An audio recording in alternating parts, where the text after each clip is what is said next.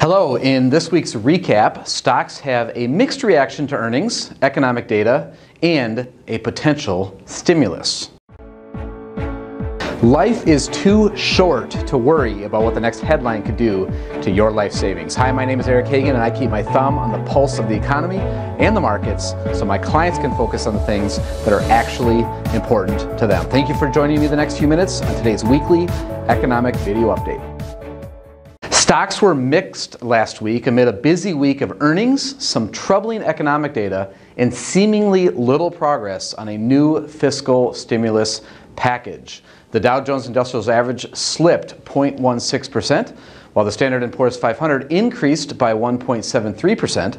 The NASDAQ Composite Index surged 3.69% for the week, and the MSCI EAFE Index, which tracks developed stock markets overseas, dipped 0.75%.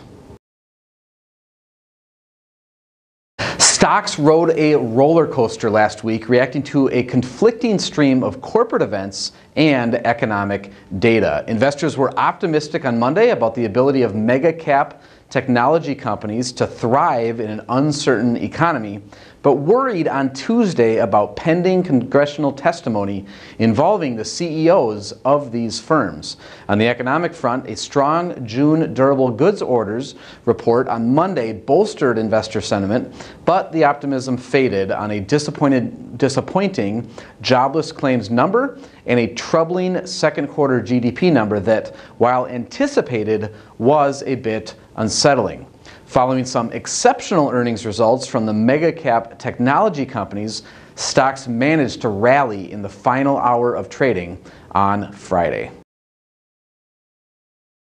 Since peaking in mid-March, the US dollar has dropped nearly 9%. Some of the potential beneficiaries of a weak dollar are global American businesses whose products and services become less expensive in overseas markets. Conversely, international companies may suffer lower sales in the US as their products become more expensive. It's a mixed bag of potential outcomes, but Wall Street has become more and more focused on the dollar's trajectory.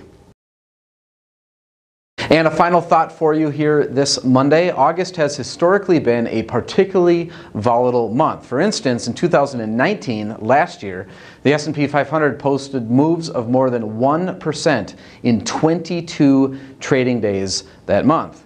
Now, one of the possible reasons is that many traders are away on vacation, resulting in light volume, which may amplify market volatility.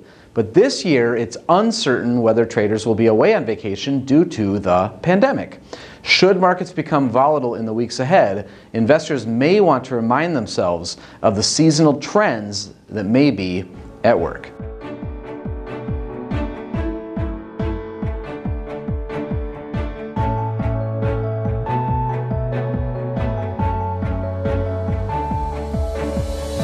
Hey, this is Eric again. That's it for today.